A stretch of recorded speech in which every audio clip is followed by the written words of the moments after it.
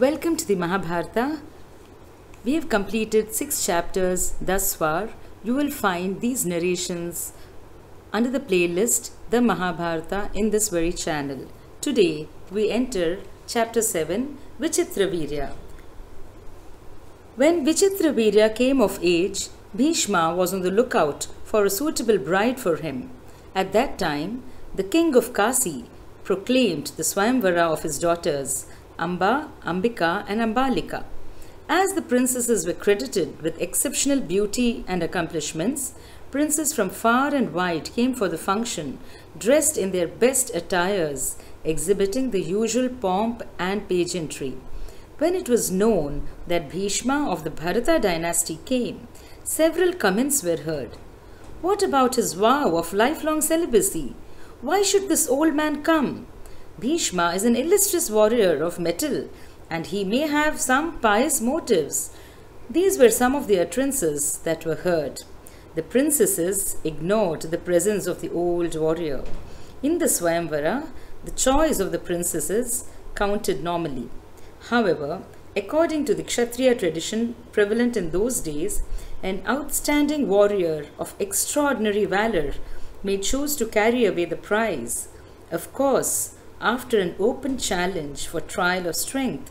It was called the Rakshasa type of marriage, and the heroic way was accepted by the Kshatriyas. However, it was a very rare occurrence, as no warrior, however brave he might be, seldom dared to face singularly the combined wrath of all the princesses present. However, Bhishma chose the extraordinary method and openly challenged the princes for a fight. Nobody dared to fight the veteran warrior, and Bhishma placed the 3 princesses in his chariot and rode away. While he was on his way, Salva, the king of Saubala, who was attached to Amba, attacked Bhishma. After a fierce fight, Bhishma could overpower the king of Saubala, but spared his life at the specific request of the princesses. When brisk preparations for the marriage function were on the way, Princess Amba came to Bhishma and said, "O best of the Bharata race, I fell in love with Salva. I would have fastened the floral garland around his neck the other day in the Swayamvara function, but for your brave intervention. You are credited with the knowledge of dharma and known for your nobility.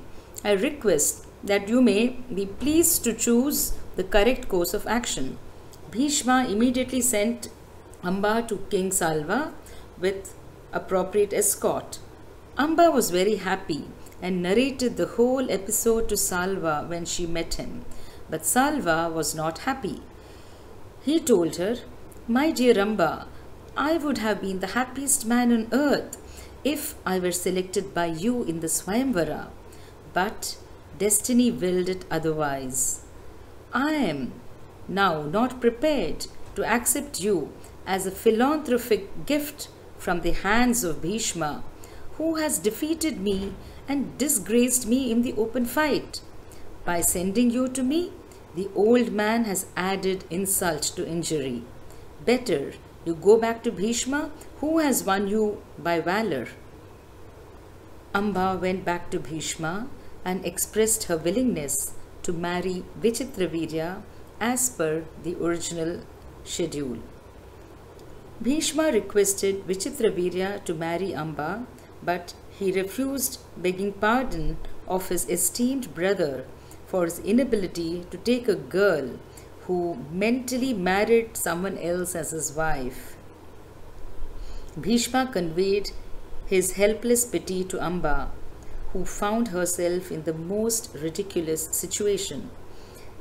As the last resort, she approached Bhishma and said, "Worthiest warrior of Bharatavarsha as well as of the Bharata race, you have won me by your valor, so you have acquired the best claim on me. As a chivalrous Kshatriya, it is your duty now to marry me. In fact,